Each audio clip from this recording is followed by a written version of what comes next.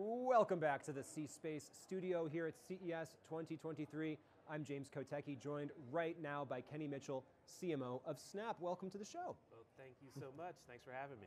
So Kenny, let's just start by having you define, what does Snap, the brand, mean right now as we're heading into 2023? Oh, that's a wonderful question and a very timely question. Snapchat is a visual app that's all about helping to enhance your relationships with your friends, your family, and the world around you.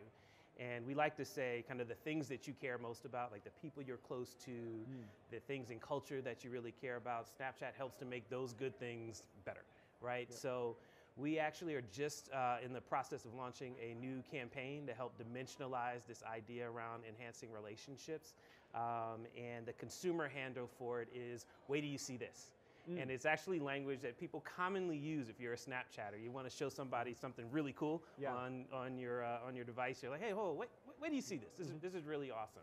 And we kicked it off with an integration with Ryan Seacrest and the Rocking Eve New Year's Eve program, where he and Liza Koshy, who is his kind of co-host, they demonstrated the most popular lenses from Snapchat over the last few years. And it's a part of our strategy to try to help to bring Snapchat out into the world and show some of the fun, the quirkiness, and the awesomeness that comes with the platform. And what are the demographics of the user base, and what are you targeting as far as your growth? Yeah, so I'd say our core demographic is 13 to 34-year-old folks that are like really comfortable and fluent with digital and mobile devices. But what's really interesting is it kind of depends on the market. So we have a tremendous amount of kind of depth here in the US, but there are about 20 of the major kind of mobile markets where Snap is incredibly popular and has over 75% penetration with people that are 13 to 34 years old. So I was just in Europe this past summer, and if you go to a place like Norway, 2 out of 3 people in Norway use Snapchat. Okay, so it's got to be beyond the 34-year-olds. It's far beyond the 34-year-olds. And in France, we are the most popular digital social media platform across ages 13 to over 50. So it kind of depends a bit on the market, but I'd say like our core and bullseye is like that Gen Z and young millennial. And do you spend a lot of time, maybe behind closed doors, thinking about how you define yourselves relative to other social media apps, what you're doing, what you're not doing, that they are doing, that's giving you some of that edge?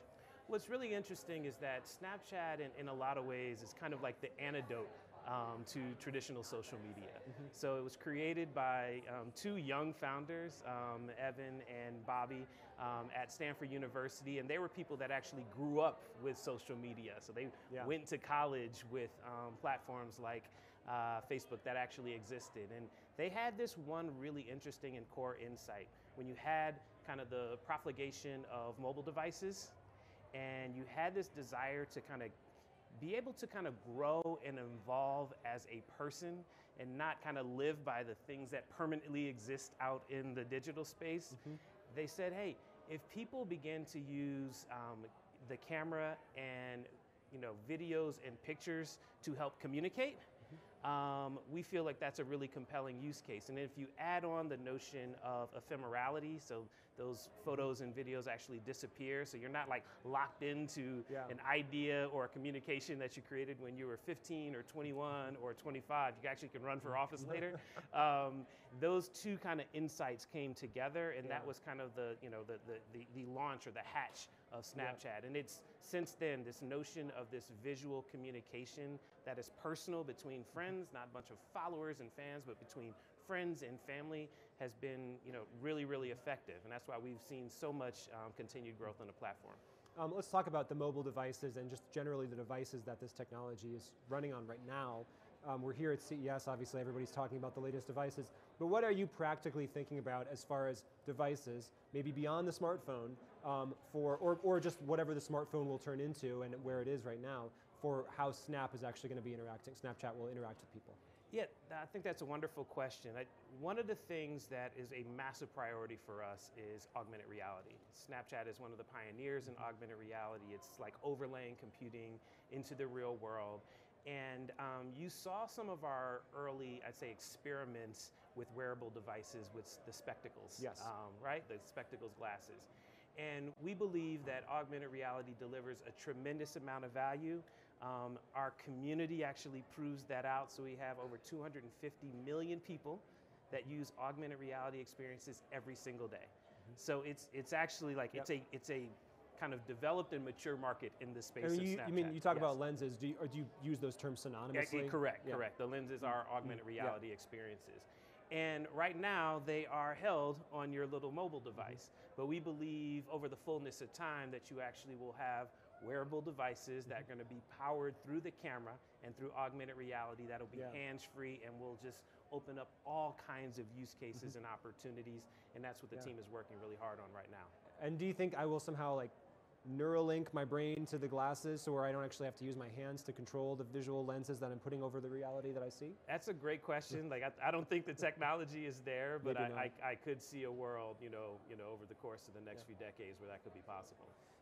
Do you see what you're doing as part of building the metaverse? Do you use that term? Do you think it's a good term to use? I think the metaverse, what's interesting about it is it's a bit of a catchphrase for the broader industry of things that are past Web 2.0. Like all of these future technologies that didn't really have a handle. So some people will talk about the metaverse and refer to NFTs or crypto or the blockchain or AR or VR. So it's kind of this handle for this next generation of computing. At Snap, we are firmly focused on augmented reality because we believe that it's kind of the next and future computing platform. This is getting a little bit philosophical, but I might as well give it a shot. Do you ever think about the philosophical nature of what it means for me to be able to walk around the world and really actually change what I see and what I experience, and for have you and I to have dramatically different visualizations of the world? I mean, in a sense, I suppose we already do that because we have different brains and different backgrounds and perspectives. But do you think about what that would mean if this was taken to kind of the extreme? Yeah, it's a wonderful question, and it actually reminds me of a book that I was reading on my flight over here, and the book is actually about culture and how so much of the way that we see the world is kind of based on who we are versus based on what is actually the things that you see and the things that you experience. And I think what's interesting in terms of what augmented reality can offer is a way to, in some ways, customize your experience based on things that you care about, which I think can be really powerful. But it does put a burden on, from an ethical perspective, on how do you manage that? How do you do that in a way that makes a lot of sense for consumers going forward? And maybe I'd want to know if there was someone out there who was looking at the world through some kind of radically different lens. Maybe I would just want some kind of a heads up on what that lens was so I could know maybe how they see things. I suppose there could be physical safety issues at some point, but I don't know. We're going down a crazy rabbit hole here. I'm going to pull it back to the actual reality. Great. I want to talk for a minute about your history because you have a history of working with great brands like Gatorade, McDonald's, and those are drinks, right? Those are foods. Those are things that you actually consume physically. With Snap, I imagine it's pretty different. Did you learn lessons from those brands and those experiences that you still apply in your current role? Yeah, absolutely. I think there's experiences I had with Gatorade, as you mentioned, with McDonald's. Those were brands that people cared deeply about. People had personal connections to, and the value that they delivered, like very tangible, very real, and very understood. It was imperative for me when I first kind of joined the Snapchat organization to really understand the consumer and the value that is driven through the Snapchat platform. And what you find is that you have folks that are just as incredibly passionate about Snapchat and its ability to allow them to stay close and connected and communicate and do things creatively with their friends and family. And so there's like a really clear and easy parallel there between like a passion point. One might be around sports, one might be around food, one might be around family, one might be around like technology and communicating. So there's some good parallels there that I've been able to index leverage. To that passion and everything else kind of branches out from there. That's exactly right. I want to ask you about creativity. I'm reading this here because I think Fast Company once called you one of the most creative people in business, so congratulations on that. Is creativity for you something that's intuitive? Is there something that you can teach? Is there a lesson that you can give us? How do you think about your own creativity? Yeah, I think of creativity through a few different vectors, so creativity, a lot of times people think, creativity means you're like some form of artist, right? Like, and I don't think that that's always true. Sometimes creativity comes from the way that you think about and try to solve problems. Like creative problem solving is like a tremendously valuable form of creativity. When it comes to marketing and advertising, it's always that combination of the art and the science. Yeah. So, the science component, like you have to have the insights right. You have to really truly understand your consumer, what they believe in, what drives value for them, where their passions lie, where they're motivated, like kind of understanding those insights. When it comes to the art side, that requires a bit of subjectivity because there's like tastes, related to that. And what I try to do is like I try to stay inspired by things that I see around me, things that I experience, try to create safe environments for my team so they feel comfortable being creative, throwing out wild and funny and interesting ideas. And then try to think about things through the lens of kind of this framework that I often use. It's an acronym called CASE. So there's the C is for creativity, the A is for authentic, the S is for strategic, and the E is for emotion. So we're thinking of like big ideas. One, you want creativity is just kind of approaching things in a kind of a unique way, right? Yeah.